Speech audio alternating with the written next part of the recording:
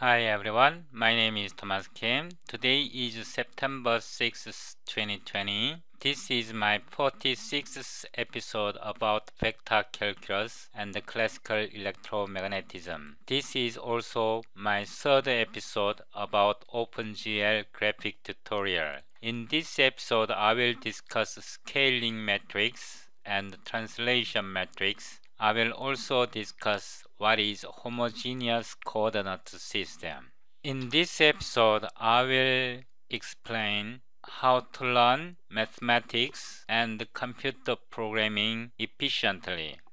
When you learn something in your mathematics, then put your learning into a good practice. For example, if you learned linear algebra, implement the matrix in C++ or Python all by yourself.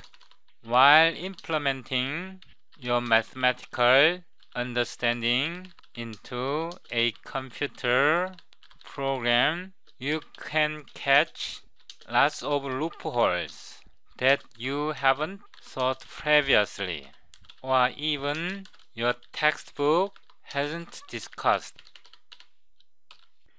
In this episode, please pay special attention to how I apply mathematics to computer programming and how computer programming helps me better understand the mathematics. Please note that I assume you have watched episode 43, 44, 45.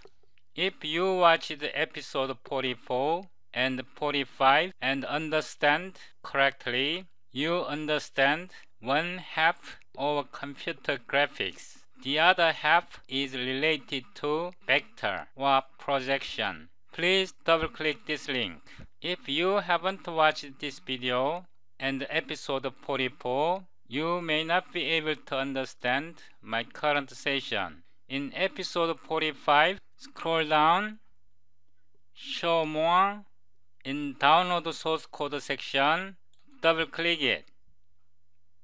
Click this button, show in folder, unzip it, right-click, rename, episode 46, OpenGL Matrix.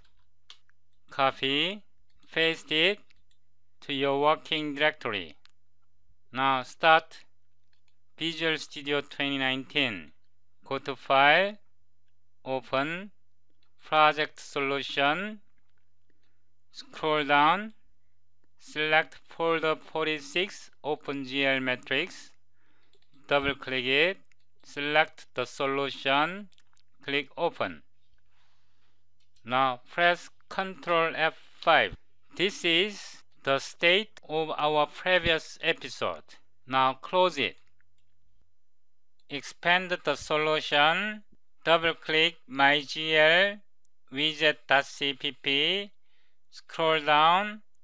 In the function PaintGL, here I will disable this part. Ctrl-K, Ctrl-C, Ctrl F5. Our program runs successfully. Now close it. If you scroll down, in this loop, we use manual transformation. This is our manual transformation using CPU. If we want to take full advantage of OpenGL, we have to use GPU for such transformation. Now I will copy, Ctrl-K, Ctrl-C, paste. Instead, here PT X, PT Y, and I will disable these. Now press Ctrl F5. It does not work. Now close it. This transformation can be extended like this. 0 times pty plus 0 times ptz plus tx. This part 0 can be represented sx, sy, 1. These are scaling factors.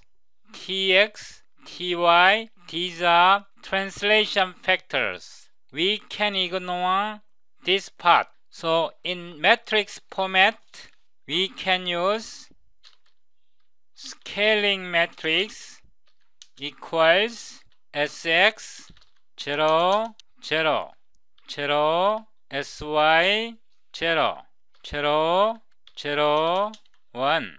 This S is a scaling matrix representing this part. Now translation matrix T 1 0 tx 0 1 ty 0 0 1 0. Please understand that we derived these equations in our previous episode, episode 44, using our mathematical reasoning. Then we expanded this system of equations to this format. From this format, we formed the matrix, 4x4 matrix. From this 4x4 matrix, we sorted out scaling matrix and translation matrix. Using our mathematical reasoning, we created two matrices. Now I will copy this part. Copy, scroll up, right before GL begin, paste. Then here GL scale f sx sy 1.0 f. We specified scaling matrix. It should be STF, STF. Now we specify translation matrix. GL translate f, STF, TX, STF, TY, 0.0 f. This is matrix S scaling matrix. This is matrix T translation matrix. We have to initialize identity matrix, load identity matrix. Press Ctrl F5. It still does not work. Why it does not work? If I examine, we specified matrix S scaling matrix. So S cross T, T is translation matrix. It should be this matrix. This matrix represents this transformation. But this matrix is not equal to T cross S because neither T nor S is identity matrix. The correct answer is T cross S should be this matrix, the correct transformation matrix. So we have to change, cut, paste the order. Now press Ctrl F5. It should work successfully.